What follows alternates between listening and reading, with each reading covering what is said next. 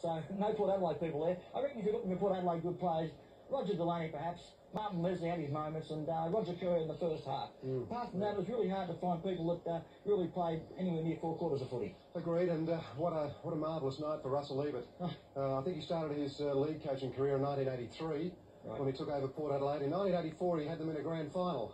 It was a classic contest between Port and Norwood, and Port Adelaide went down in a very, very close one, but Russell's finals aspirations since that time haven't been too fruitful. But tonight he's done it, and he's a happy man. He has.